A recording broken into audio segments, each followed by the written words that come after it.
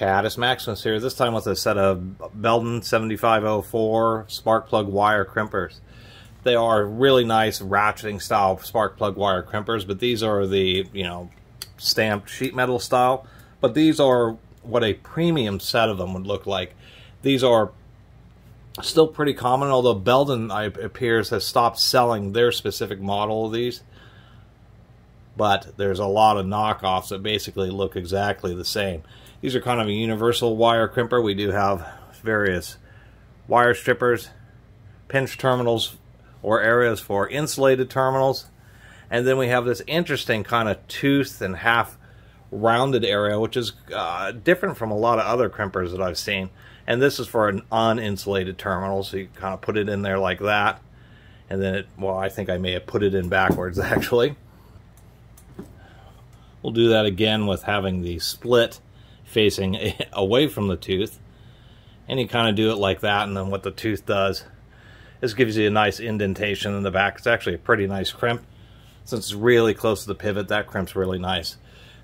This is for 7 and 8 millimeter spark plug wire, so you get these special terminals that have these wings, and so this isn't the wings go around the spark plug wire, and then these little curvatures here actually curl them in to give them an extra bite.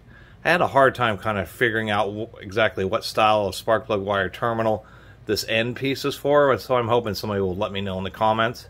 We do have a decent wire cutter right there at the very end, makes it pretty convenient. So versus a more expensive ratcheting style spark plug wire crimping tool, the advantages of this is it will work in a more compact area, and obviously it's a bit cheaper, but this is still pretty well made. One of the things I wanted to point out here, let me zero this out, is this has very thick steel. 190 thousandths, that's almost 5 millimeters. And so I was actually kind of taken back by these. These are actually pretty well made for the sheet metal style ones. Definitely very rigid and still pretty well made. The ratcheting ones would just be much nicer.